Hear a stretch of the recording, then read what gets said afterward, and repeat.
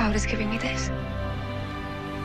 He is under the impression that the sample of Captain America's blood was lost when he was under Dr. Fenhoff's control.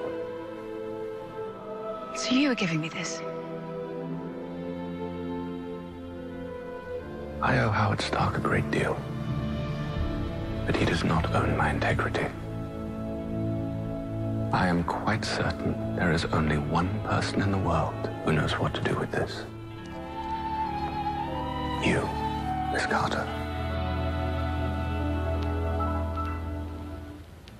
Someday, when I'm awfully low, when the world is cold, I will feel a glow just thinking of you and the way you look tonight. Oh, but you're lovely, with your smile so warm and your cheeks so soft.